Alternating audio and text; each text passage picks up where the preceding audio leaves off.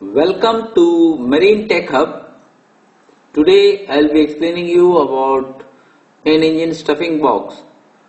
This is the drawing here, and this is a special tool used for pulling the spring and locking it.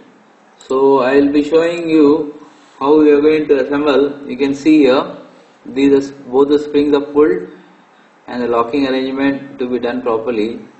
And always make sure that this is the lamella, so you have to make sure that it is cleaned properly, and always keep the marking top. It will be written here, top shed should come up, so make sure that you put it correctly here. So you have the stuffing box thing to be assembled as per the manual, so be careful while you are assembling it. So see, the top marking is written here, that should come top. So assemble it one by one, and this is you can see the white color one. This is a spacer made of Teflon, so this is kept in between. So once you assemble it one by one, then you can remove the spacer, then put the housing, stuffing box housing, you can mount on that. So you have to be very careful while doing this.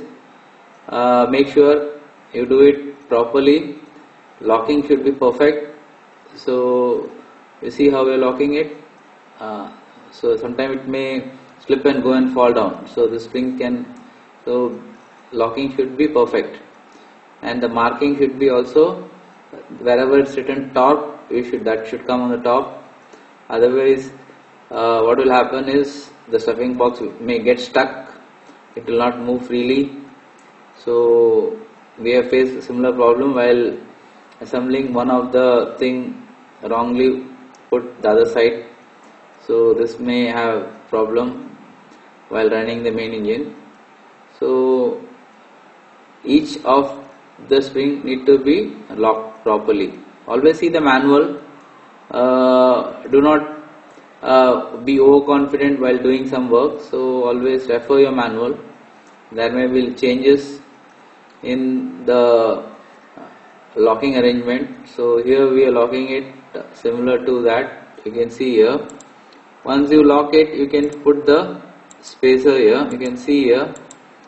I'm trying to show you so that you can see the last, how many are there. You can see last 1, 2, 3, 4, 5, 6, 7, 8, 9.